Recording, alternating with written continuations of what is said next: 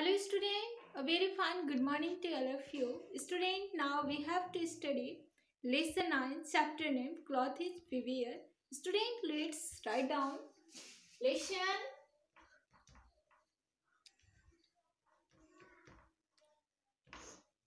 chapter name cloth is wear. This is the chapter name. Student, in this chapter we will study student, on previous day in this chapter we had studied cloth is according to season. Student, now we have to study special clothes. This is the topic for today.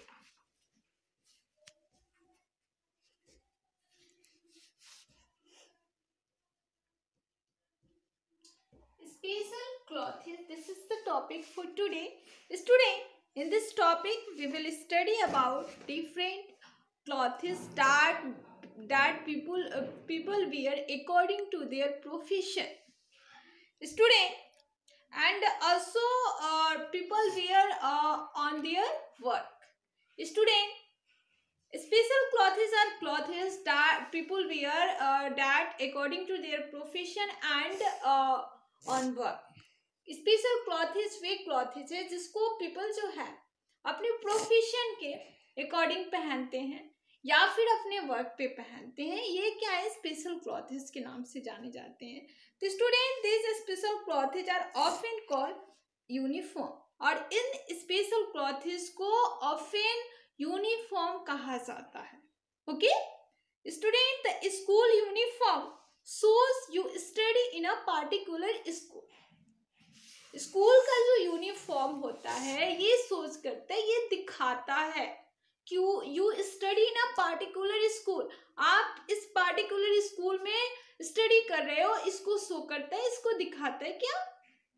तो school uniform. Okay student, and school doctors wear white coat and nurses wear white uniform.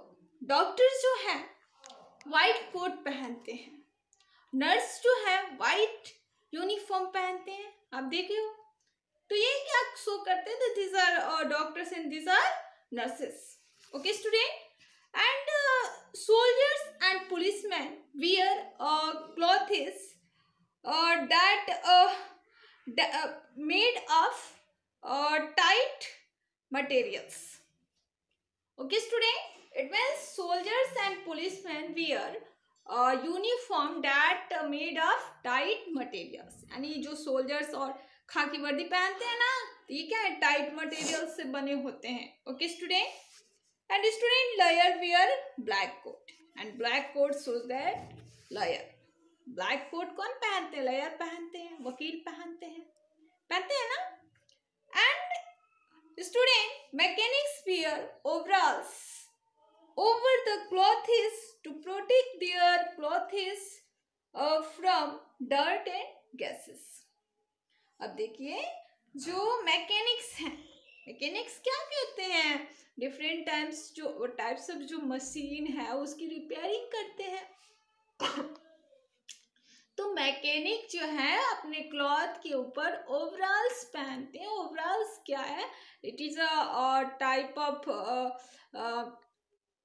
coat that mechanics wear on their clothes to protect their clothes from dust and gases.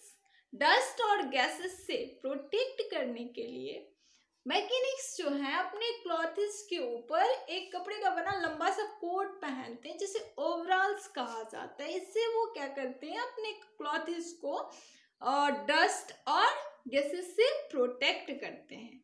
Okay student, तो student, people wear different state of our country wear different clothes.